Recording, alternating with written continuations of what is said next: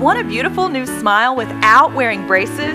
At Wilson Orthodontics, we're the area's only premier preferred provider of Invisalign, the revolutionary clear way to get that awesome new smile. That means we're Invisalign experts. And we're the only provider north of Atlanta using the iTero scanner, a digital scanner that eliminates the need for those gaggy, gooey impressions. Discover more at wilsonbraces.com or call us to schedule a free consultation. With this Access News break, I'm Luke Story. Georgia's unemployment rate inched up a bit last month, but State Labor Commissioner Mark Butler is trying to look at the bright side of the numbers. He says construction jobs were up for the third month in a row, and that's good news for Georgia's economy overall.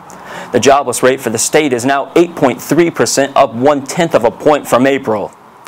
And one Hispanic leader in Georgia says contributions would add $2.3 billion to the state's budget over 10 years if the Senate immigration bill becomes law. Jerry Gonzalez, the executive director of the Georgia Association of Latino Elected Officials, cited two new reports, including one from the Congressional Budget Office. But a leading Republican senator says the bill would only drive up unemployment while decreasing wages.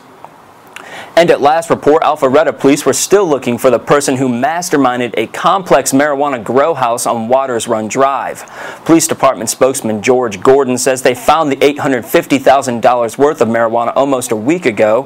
Gordon says the house was unoccupied and was outfitted for the specific purpose of growing the marijuana.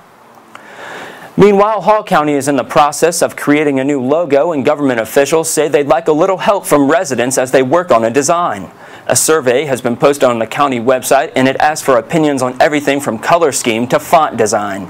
Residents can even submit their own designs. The survey will remain online through July 5th. The county hopes to have a new design by fall. With this Access News break, I'm Luke Story.